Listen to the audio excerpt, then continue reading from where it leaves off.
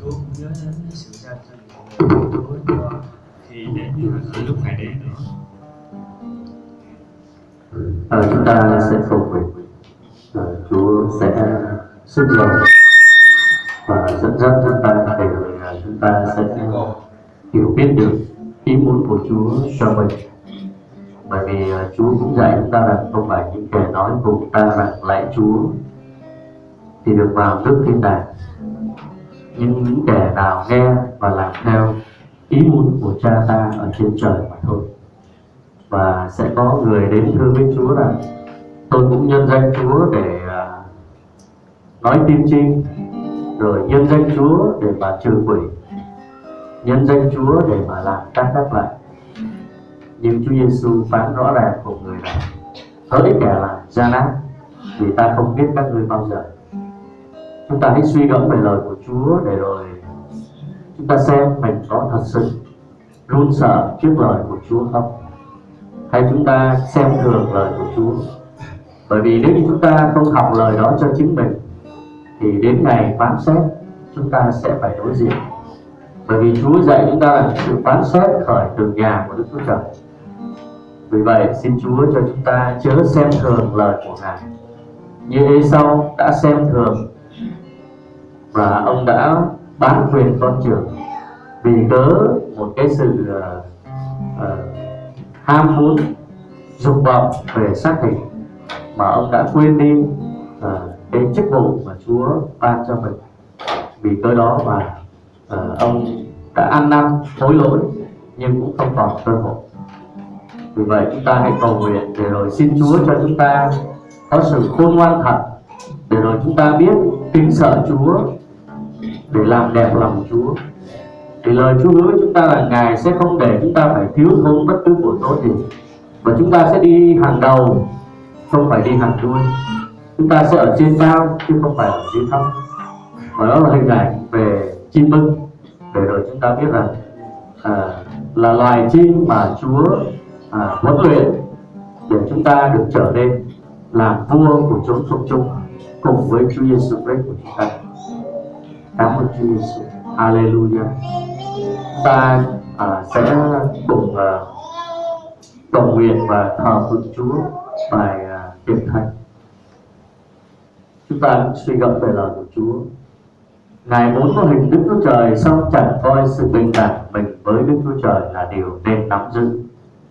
Lấy hình tôi tớ và trở nên giống như loài người, Ngài đã hiện ra như một người, tự hạ mình xuống vâng phục cho đến chết, thậm chí chết trên thập tự. Đó là lời của Chúa trong Philip chương 2 từ câu 8 trở đi. Và chúng ta thấy rằng Tiệc Thánh cũng là điều mà Chúa cũng nhắc nhở chúng ta về sự hy sinh của Ngài. Chúng ta sẽ thờ phượng Chúa để rồi xin Chúa Ngài sẽ dẫn dắt chúng ta qua điều mà chúng ta tin lời, để rồi Chúa sẽ giúp đỡ cho chúng ta về sự hy sinh của Chúa, huyết của Chúa đổ ra vì tội lỗi của chúng ta. Tiệc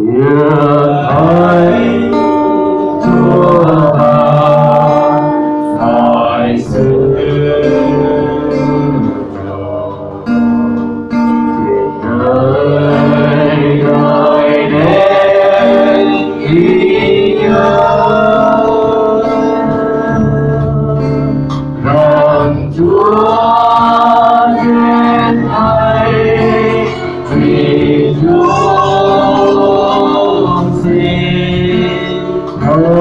Oh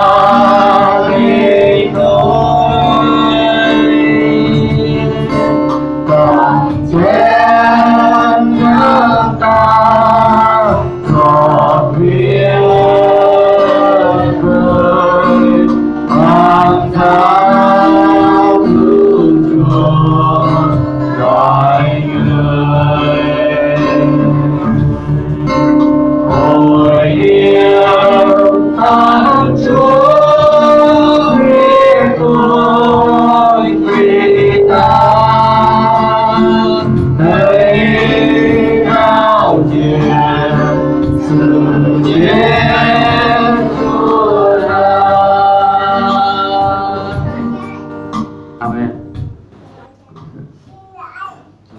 Trong đêm Chúa Giêsu bị nộp, Ngài lấy bánh bẻ ra tạ ơn và phán rằng: này là thân thể ta vì các ngươi mà phó cho, các ngươi hãy làm điều này để nhớ đến ta.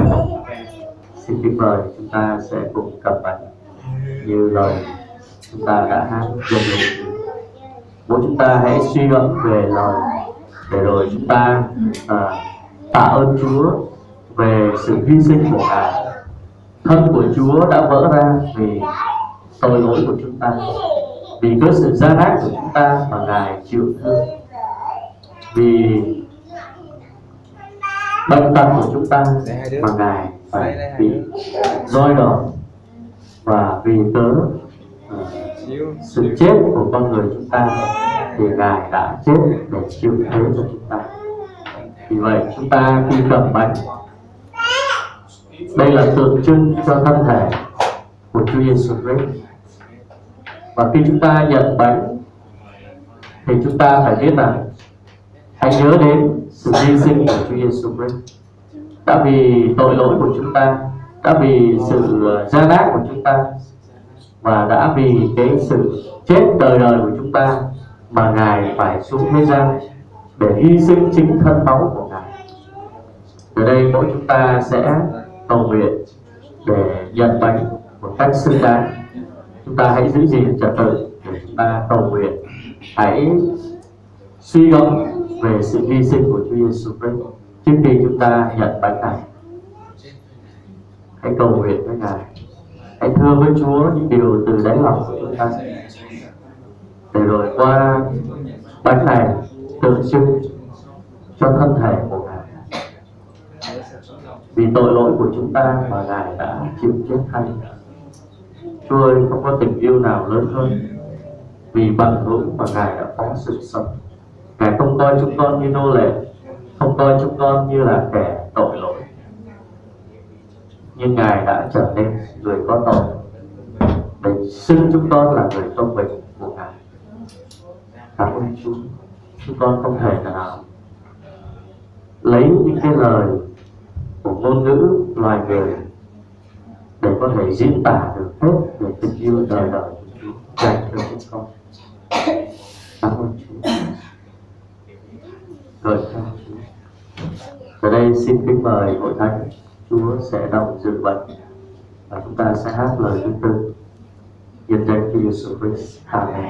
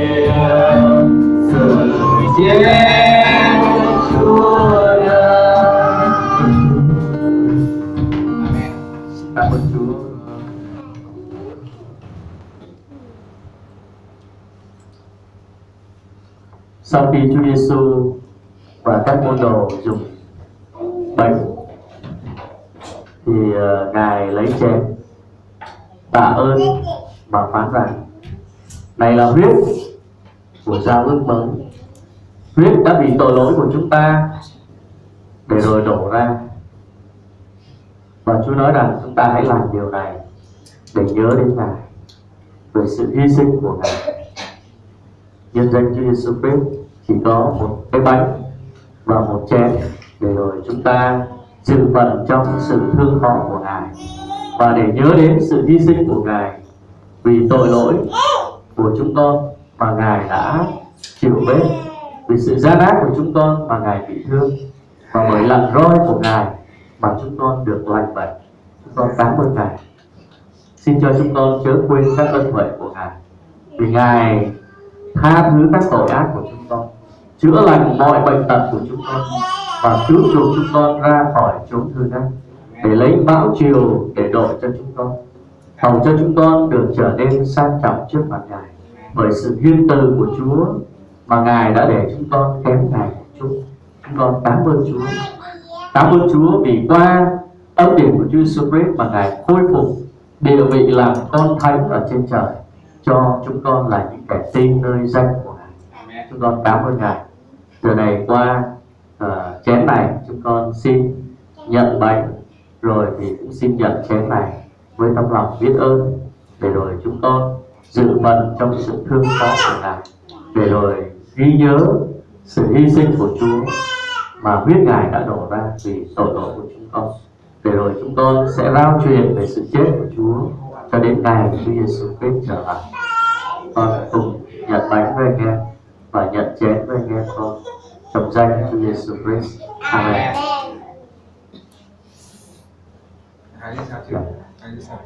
Xin mời chúng ta cứ phần tử, chúng ta cứ tiếp tục hát. Ôi hiền thắng Chúa vì tôi vì ta thấy áo truyền sự chết Chúa ta. Chúng ta lại lời thứ tư. Lời Chúa thứ tha mọi lỗi lầm, đừng tham chịu trách các cơn,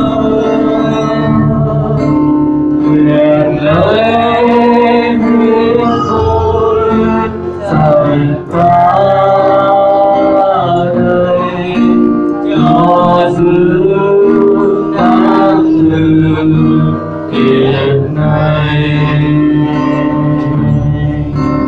Ôi hiền thắng Chúa biết tôi vì ta lấy áo chèn sự chết Chúa ta, không phải nhớ hơn Ngài vỡ rồi làm đi tội ta nên nói, còn chết nhà ta giọt nghĩa đời anh giáo cứu chuộc Ngài người. Ôi hiền thắng Chúa biết tôi vì ta lấy áo chèn sự chết Chúa ta. Ôi hiền thắng Chúa biết tôi vì ta lấy áo chèn sự chết Chúa ta.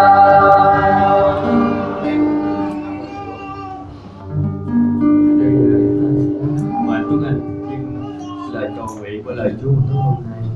Cầu nguyện Kính lạy Chúa Giêsu Christ là đấng hôm qua, ngày nay và đời đời không hề thay đổi. Vì chính Giêsu Christ là lời của Đức Chúa Trời, và lời của Đức Chúa Trời cũng là chính Đức Chúa Trời. Cảm ơn Chúa vì trong tiên tri Ê-sai cũng cho chúng con thấy rằng con trẻ được sinh ra sẽ được xưng là đấng lạ lùng, đấng vưu luận, là Đức Chúa Trời quyền năng, là Cha đời đời, và Ngài là Chúa vĩnh hằng. Cảm ơn Chúa Giêsu Christ. Khi chúng con kêu đến danh đó của Ngài thì mọi đầu gối phải quỳ từ trên trời xuống dưới đất cho đến thảy bên dưới đất, và mọi lưỡi này thảy xưng Giêsu Christ là Chúa Giêsu, là Đức Chúa Trời, là Đức Chúa Trời. Cảm ơn Chúa vì không ai ngoài Ngài, không thần nào có thể so sánh được với Ngài, vì Ngài từ trước vô cùng cho đến đời đời Ngài vẫn là Đức Chúa Trời. Trong Ngài không có bóng một sự biến cải, trong Ngài không có sự thay đổi. Cảm ơn Chúa để rồi cho chúng con thấy rằng bởi sự không thay đổi của Ngài để giúp đỡ cho chúng con là những con người thay đổi, và chúng con không thay đổi theo cái nhìn của thế gian nữa, nhưng chúng con có lời hứa của Ngài rằng những ai ở trong Chúa Giêsu Christ thì đấy là người sẽ được dựng nên mới. Những sự cũ đều sẽ qua đi, và nay mọi sự đều được trở nên mới. Trong danh của Chúa Giêsu Christ, qua lời của Chúa Giêsu Christ của tôi hôm nay rao truyền qua tôi tớ của Ngài, sẽ không một người nào sẽ phải thất vọng khi nhận lãnh lời đó về mình. Vì quả thật có sự thưởng thiện cho những người có sự vâng lời. Vì Ngài là hòn đá góc nhà để nâng đỡ cho những viên gạch được xây đất ở trên nền móng của Giêsu Christ và các sứ đồ. Nhưng Ngài cũng là hòn đá gây cho vấp ngã đối với những kẻ không tin. Lạy Chúa, qua lời của Chúa buổi tối hôm nay, con tin chắc rằng lời của Ngài đã rao ra thì sẽ không trở về đúng như vậy. Vì lời của Đức Chúa Trời là lời sống và lời linh nghiệm, lời sắc hơn gươm hai lưỡi, lời xem xét tư tưởng và mọi ý định ở trong lòng của chúng con, và lời sẽ chia thấu hồn linh cốt tủy để rồi giúp cho chúng con hiểu biết được ý muốn của Ngài. Khi mà chúng con tin cậy nơi Chúa là lời của Chúa. Cảm ơn Chúa vì chúng con được đứng tại nơi đây, không phải ấy là chúng con yêu Chúa hay chọn Chúa, nhưng ấy là Ngài đã chọn chúng con và lập chúng con để rồi chúng con được kết quả, được đứng vững ở trong Ngài, và chúng con sẽ được sự ban thưởng khi mà chúng con ngửa trong nơi Chúa Giêsu Christ. Cảm ơn Chúa vô cùng vì tình yêu đời đời mà Ngài vẫn kéo chúng con đến nơi đây. Qua Thi Thiên 43 chúng con thấy được rằng chúng con đến bàn thờ của Đức Chúa Trời, tức là Đức Chúa Trời. Cảm ơn Chúa khi chúng con đến với bàn thờ của Đức Chúa Trời là đến với chính Đức Chúa Trời, và Ngài hứa rằng Ngài sẽ không bỏ chúng con ra ngoài. Khi chúng con đến gần Ngài thì Ngài sẽ đến gần chúng con. Chúa ơi, quả thật lời hứa của Ngài là thành tín. Dù chúng con không thành tín với Ngài, có nhiều lúc chúng con phạm tội chống nghịch với lời của Chúa, nhưng Ngài vẫn hằng thương xót để cầu thay cho chúng con. Để rồi Ngài vẫn mong mỏi chúng con chạy đến với Ngài để tìm kiếm Chúa trước tiên, để Ngài có cơ hội mà ban phước cho chúng con là những kẻ yêu mến Ngài. Cảm ơn Chúa vô cùng vì quả thật nếu như không bởi quyền năng của Chúa thì không một ai có thể đứng vững được, và không bởi quyền năng của Chúa thì chúng con không thể có được những phước hạnh như ngày hôm nay. Nhưng tất cả những điều đó để cho chúng con thấy rằng Ngài không bỏ rơi chúng con, Ngài vẫn thương xót chúng con, để cho chúng con thấy rằng về cái đời này Ngài cũng không để chúng con phải thiếu thốn của tốt gì.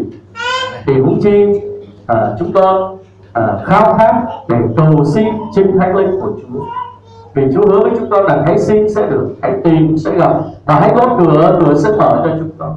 Chúa ơi, chúng con xin Ngài, chúng con tìm Ngài, và chúng con gõ cửa nơi Ngài. Để rồi Ngài là quan án công bình, sẽ xét lẽ công bình của chúng con. Ngài biết được những điều mà chúng con yếu đuối, chúng con là kẻ tội lỗi. Nhưng Chúa ơi, Ngài đã xưng kẻ tội lỗi là công bình khi chúng con tin nơi Ngài là Giêsu Christ. Chúng con cảm ơn Chúa vô cùng vì tình yêu của Chúa thật là vĩ đại, thật là lớn lao, không gì có thể so sánh được. Chúa ơi, xin Chúa cho chúng con qua buổi tối hôm nay, lời Chúa đã đến với chúng con. Xin cho chúng con bởi đức tin để nhận lãnh lời của Đức Chúa Trời. Hầu cho chúng con không phải cố gắng nỗ lực bôn ba bởi sức mình, nhưng ấy là bởi lòng thương xót lớn của Ngài. Khi mà chúng con tin cậy nơi lời của Ngài và lòng tin của chúng con, thì chúng con sẽ công bố ra ngôi việc này. Và bởi Chúa là đấng đẹp lòng để ban thưởng cho những kẻ hay tin Ngài. Con cảm ơn Chúa. Cảm ơn Chúa vì bởi đức tin mà chúng con sẽ được nhận lãnh gia tài là chính Chúa. Ngài là cơ nghiệp của chúng con, Ngài là tài sản của chúng con, Ngài là tất cả trong cuộc đời của chúng con, Ngài là thiên đàng ở trên đất này của chúng con. Và nếu như thiên đàng không có Ngài thì nó chỉ là nơi, ôi Chúa ơi, thật là khủng khiếp. Vì quả thật nơi đó không có Chúa thì dù là một cái nơi đẹp đẽ như thế nào thì Chúa ơi, nó rồi sẽ cũng phải xung động. Nhưng ai có Ngài thì người đó sẽ đứng vững, khác nào như núi Siôn không hề rung động. Chúng con cảm ơn Chúa vô cùng. Cảm ơn Chúa vì buổi tối nay chúng con lại được dự bánh và chén để tưởng nhớ về sự hy sinh của Ngài. Xin cho chúng con chớ quên đi những ân huệ của Chúa, để rồi linh hồn của chúng con không ngớt lời ca ngợi Ngài. Và khi chúng con hiểu biết được tình yêu của Chúa dành cho mình thì chúng con sẽ không ngớt lời ca ngợi Ngài, và cũng không thể nín lặng khi mà nhiều người đang bị đùa đến chốn của sự hư nát. Thì xin Chúa cũng cho môi miệng của chúng con được hở hoác ra và rao truyền về sự chết của Ngài, để rồi cho những người đang bị đùa đến chốn của sự chết thì họ sẽ được sống khi tin nhận Chúa Giêsu là đấng đã chết thay cho họ. Con cảm ơn Ngài. Chúa ơi, xin lời của Chúa buổi tối nay sẽ đóng ấn trong mỗi tấm lòng của chúng con ở nơi đây là những kẻ tin nơi danh của Ngài là Giêsu Christ. Vì như có lời của Chúa chép rằng Ngài dẫn chúng con vào các lối công bình vì cớ danh của Ngài. Chúa ơi, nguyện vì cớ danh Chúa, Ngài dẫn chúng con vào các lối công bình. Và bởi đức tin chúng con tin rằng chúng con là những người công bình đang đứng trước mặt Đức Chúa Trời, để rồi không có một cái kẻ thù nghịch nào, không có một cái sự nào có thể ngăn trở chúng con đến với tình yêu của Chúa Giêsu Christ. Chúng con cảm ơn Chúa, cảm ơn Chúa vô cùng vì lời của Ngài đã đến để tỉnh thức cho linh hồn của chúng con, để rồi chúng con không bị ma quỷ Sa-tan là kẻ kiên cáo cũng như là lừa dối chúng con, để làm cho chúng con đi theo cái sự mà hư không của thế gian, cũng như là những cái điều mà ma quỷ nó lái chúng con đi theo cái hướng của xác thịt, của ý riêng, để rồi dẫn chúng con đến sự hư nát. Xin Chúa cũng dùng chính lời của Ngài cũng sẽ là sự tỉnh thức cho linh hồn của chúng con. Nguyện lời Chúa sẽ thấu đến tấm lòng của chúng con, để rồi đập vỡ đi tất cả những sự cứng cỏi, những cái đá lòng ở trong chúng con phải được vỡ tan ở trong danh quyền năng của Giêsu Christ và trong lời của Chúa Giêsu Christ. Để rồi Chúa ơi, không điều gì có thể đứng vững được trước danh, lời và huyết của Ngài. Vì quả thật không có một cái lý luận nào, không có một cái sự khôn ngoan nào có thể địch lại với lẽ thật của Ngài.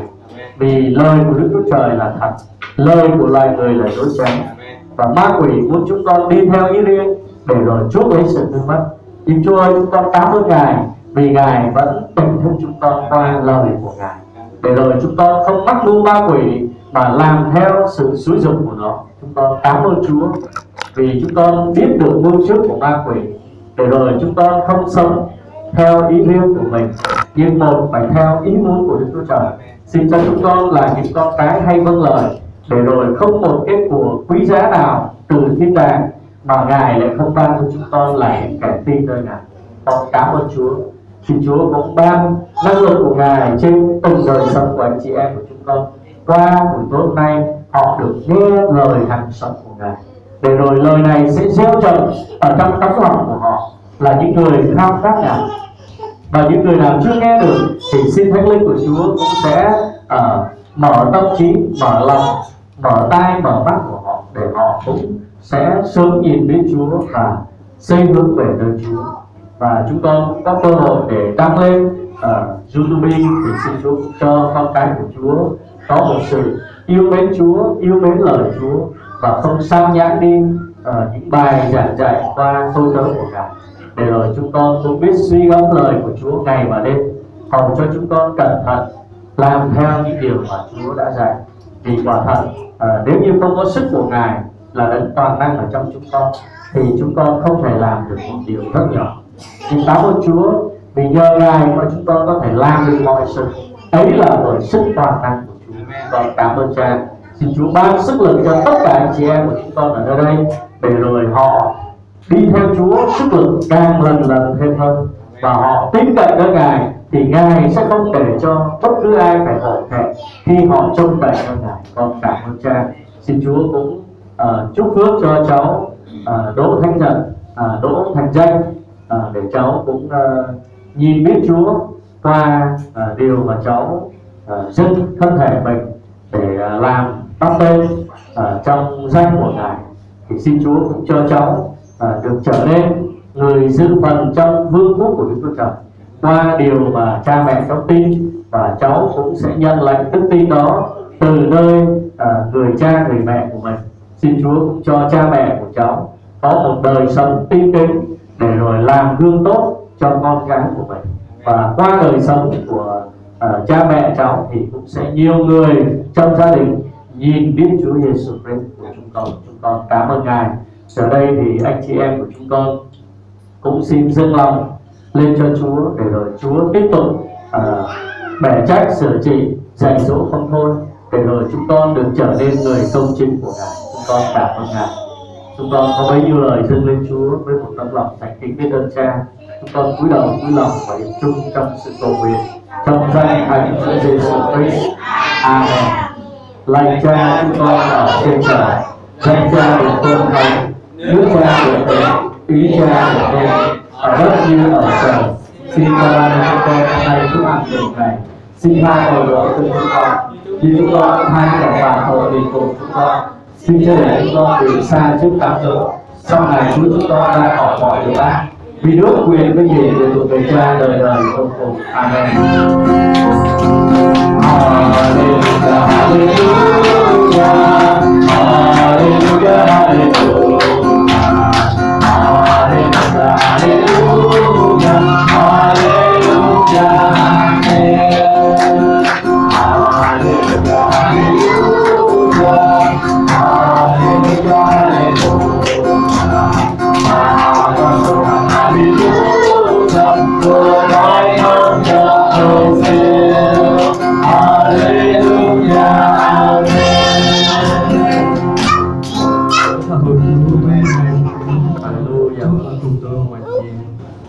Hallelujah.